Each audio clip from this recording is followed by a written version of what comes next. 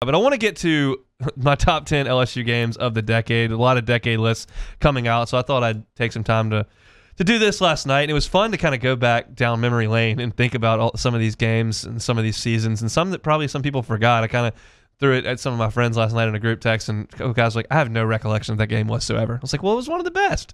So we'll see. Shea, I'll get your thoughts kind of as we roll through. We'll go 10 to 1, 1 being the best. And it's subjective. I use best with little quotation marks there because it's whatever you think is best. But I kind of went through these and wanted to run them by you. So I'll start with number 10. 2016 against Ole Miss. Leonard Fournette runs for 284 yards and 3 touchdowns against the Rebs. He set the LSU record in that game, and Darius Geis had 16 carries in that game. Leonard Fournette goes for 284 yards on 16 carries, and that was his statistically the best game he ever played. Do you have any recollection of that game? I remember that game. Clyde had a game. What game was that this year where Clyde had like 6 carries for like 300 yards? It was A&M? That sounds right. Yeah. I mean, yeah, that is actually exactly I'm over here Googling best LSU games of the decade just so you're not slipping up. No, I think that I've got them all covered. I had one that got brought up that's not going to be on the list that I thought was pretty good, but I still think that these 10 trump it. Number 9, I've got 2004 at Florida. Colby Delahousie from 50 yards to win 30-27. You remember that one? That's the one that one of my buddies like, I don't remember that game at all. You remember Delahousie hitting a 50-yarder to beat Florida at the gun? What year did you say that 2014. was? 2014. I thought you said 04. I was like, do you have a grip on what a decade is? What are we? No, 2014. Delahousie hits it from the parking lot. Was that a fake lot. field goal game? Nope, because that one's coming up. Okay. Spoiler alert. Number 8, we'll stick in 2014. 7-0, number 4 in the country, Ole Miss comes to Tiger Stadium in 2014. LSU was down 7-3 with 10 minutes left, went 95 yards on 13 plays, and hit who to beat Ole Miss that night in the back of the end zone? Was it a short? What year was it? 2014. Anthony Jennings is the quarterback. Ole Miss is undefeated, number 4 in the country. LSU rushed the field that game. Trey Quinn? No, it wasn't Trey Quinn. He got carried off the field that game. Yes, he did. I don't know who is it. Logan Stokes in the back of the end zone. Little play action dump off. I'm not good there because I was still thinking of my previous game. I'm moving slow this morning. Was that where Ricky Jefferson picked it off and then Delahousie hit the field like the walk off? That must have been that year. Yes, that was same year. Yeah, okay. For sure. Yeah, same year. For the number 9. Are we just living in 14 right now? You got we others? did that. We're done with 2014. We're going to move on. That wasn't a very fun year to watch LSU football, but those 2 games were good. Number 7. This was an awesome game, and I was standing right next to you when the play of the game happened. 2013, LSU Arkansas. There's some pictures out there. 6 minutes to play. LSU's down 27-21. Mettenberger hits Landry with that ridiculous catch with one hand through the guy and tears his ACL. So Jennings has to come in with 3 minutes and 4 seconds to go. LSU, I've forgotten this. 3 minutes to go. LSU got the ball in their own 1-yard line, down by 6. On 99 yards. And Jennings hits Traven Durrell for a 49-yard touchdown with 1:22 to go, and LSU wins 31-27 final. That's my number 7. That game was crazy. There's some pictures out there circulating of you were going nuts. I wouldn't say it's nuts. I wasn't being very professional, but the look on Hunt's face staring is one of those get out. I had a perfect sight line because Jennings throws the ball, and I look and I turn. And Durrell's running right next to me. And I noticed there's no one there. No, well, they had 8 people on Jarvis. Yeah, because Odell was out. And Durrell was just wide open. So that's what I got for number 7. For number 6, I've got from this year, the Texas game.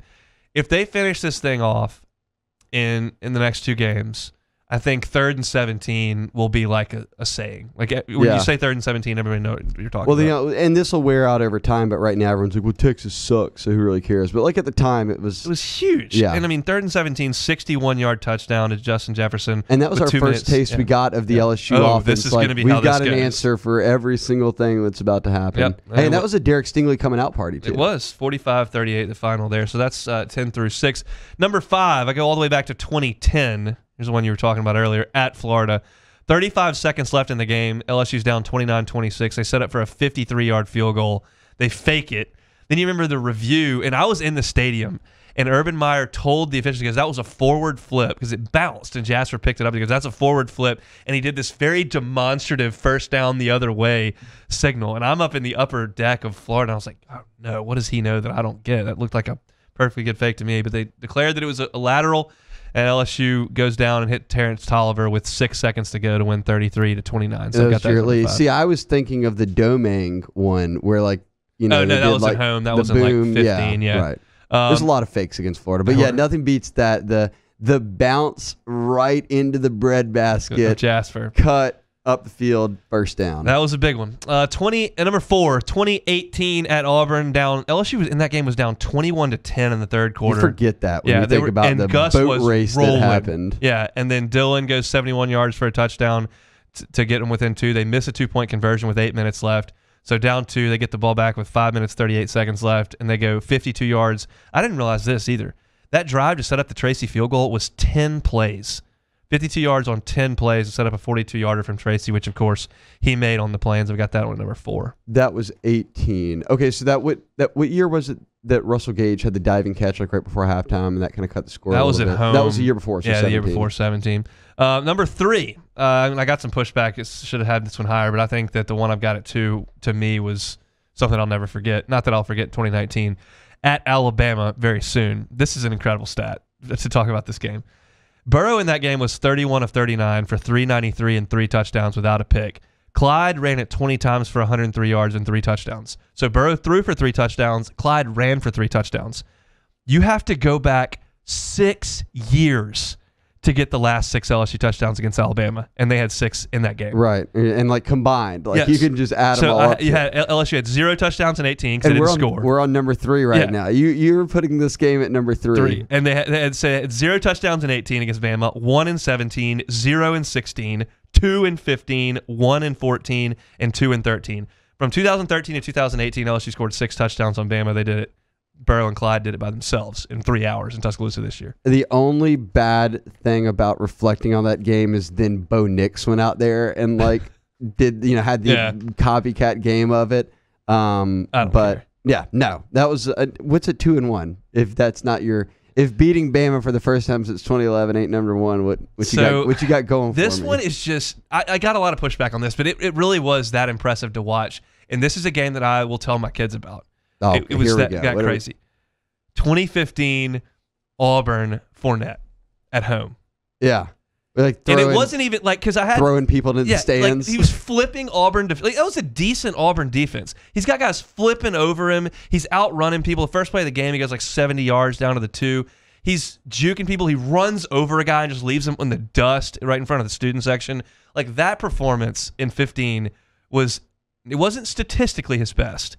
But I've never seen a running back do what he did that day. I can't remember who it was, but one of the Auburn, the guy who went over the top of him and he just flipped him into the total business decision. He's in the NFL right now probably. He didn't because that day if you're going low on Leonard Fournette, your football career is slowing down. It was a problem. You're an issue. That 228 that day, a lot 3 of touchdowns. Big gifts or short clips came out of that one. I was sitting next to Charles Alexander during that game. And a friend of mine, subtle brag, a girl that's a friend of mine was sitting there with us, and she looked back at Charles Alexander. She goes, "Mr. Charles, is he better than you?" Yeah. And Charles Alexander goes, "He's a lot better than me." I was like, and that dude was like a legend at LSU when he was running the football. Played in the NFL forever. That was a great game. Yeah, that game was straight sick. Steamrolling, folks. And then number 1, I got for best game of the decade. I've got 2011 at Bama. Okay. That game. I mean, this game was great. And so you like defense and field goals, but it was just. They were both undefeated. It just felt like the biggest game that ever been played. They were both undefeated this year? Weren't they? Yeah, they were. But it's just I never felt maybe it's because I didn't go to this game and I went to the one in 11. But I've never felt like that in a stadium before. The stadium was full 50 minutes before the game started. Right. And it just felt like every play could have been the last one. Was Hunt the fan happier at this win or in 2011? This one meant more, right? This one probably because the monkey wasn't on your back at that correct, point, and it was this time around. And you're putting him at 3. But that one, I'm just trying to get in the mind of Hunt. I know right now. It's just the overtime. And you've got aspect some of random Auburn games. LSU was in control of this one. I felt like the whole game. It felt like the Texas game, or a few games where they've been in a shootout. And Bama never had the ball with a chance to win. That game was so the game in 11 was just so highly contested. One play could have been the difference. It didn't feel like that this time around. It just felt like we had a really good chance to win the game. In that game too, a big Michael Ford run like at the end would be like what was like 8-12 yards. It was like, Right in front of what a backbreaker. Yeah. Like, you know. Oh yeah, I mean it was. So wait, did you get any hate? What did you leave off? Georgia from last year. It was a great game. I got some hate for that, and then I just people think that me putting that Auburn game at 2 is ridiculous.